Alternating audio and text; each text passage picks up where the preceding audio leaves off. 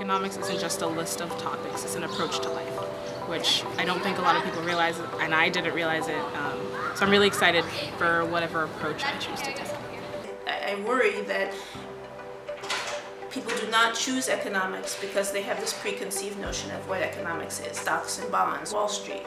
But you know, economics is the study of incentives, right? And so that factors in to all kinds of questions. Right now I'm doing something involving, modeling the behavior of NBA teams while they're playing games. And there are people who are evaluating charities using this stuff, and there are people who are pricing assets using this stuff, or measuring the effect of different public policies. Econ is so much the language that policymakers use. Being able to at least understand a bit of the formal theory complements and helps ground studies across many departments. Being able to kind of apply the framework that economics and also math forces you to think in has been one of the most useful things for me. The econ department in general, it's a lot more flexible than at a lot of other schools. You can really tailor it to what you want to focus in, and there's a support system to make that a reality.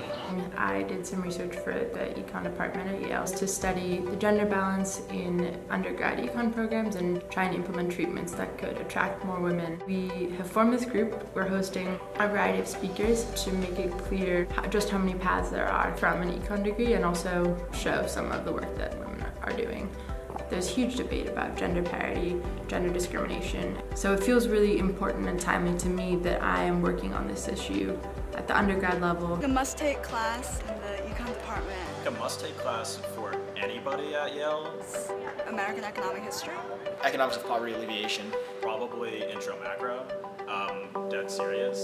I was so surprised at how accessible these very intelligent, busy professors were. I was having trouble leading up to the midterm with this one concept, and the professor was like, okay, call me on my cell and we'll talk it out. And he was just so accessible and so helpful. And you realize the professor is on the short list to win the Nobel Prize, or he's being cited a lot. We've greatly expanded our opportunities for students to work with professors. We do offer a year-long research program that pairs them up with individual faculty member. That can be done either during the year, that's called a Tobin Research Program, or it can be done during the summer, and that's a SCARF Research Program. How do these relationships start? It starts with a knock on the door. My current research assistant, where did she come from? She knocked on my door and she said, in one of my other classes, I read a paper of yours and I wonder if I could be your research assistant.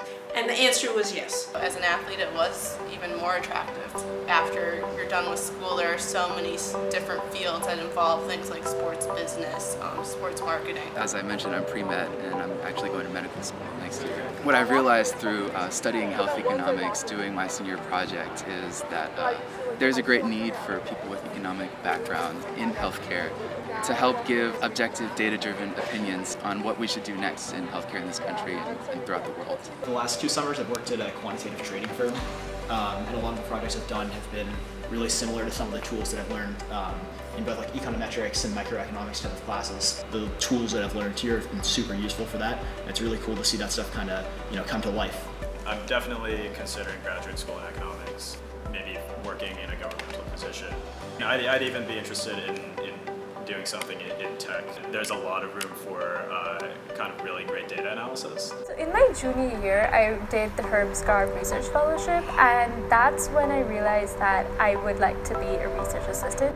My thesis was about an income support program for women in Pakistan. So currently, I am co-authoring a paper on the opioid crisis. Economics methods can be applied to all of these different fields. I never thought that I'd write a paper in public health, but very similar strategies that I learned in undergrad are applicable to this. I currently work at the Federal Reserve Bank of New York, and I'm a research analyst for one of the financial economists. My projects have impacts on the stress tests and the effect of financial regulations on the banking sector. So I think the Yale Economics program did a really good job preparing me for this, particularly through taking econometrics courses. Here at Yale, they can take many classes, they can work with different faculty, they can talk to many different students and learn about what they want to do, and then they can do it right and be the best in the world. Are you interested in politics? Are you interested in health? Are you interested in what are your interests? Because I would bet economics has something to say about that.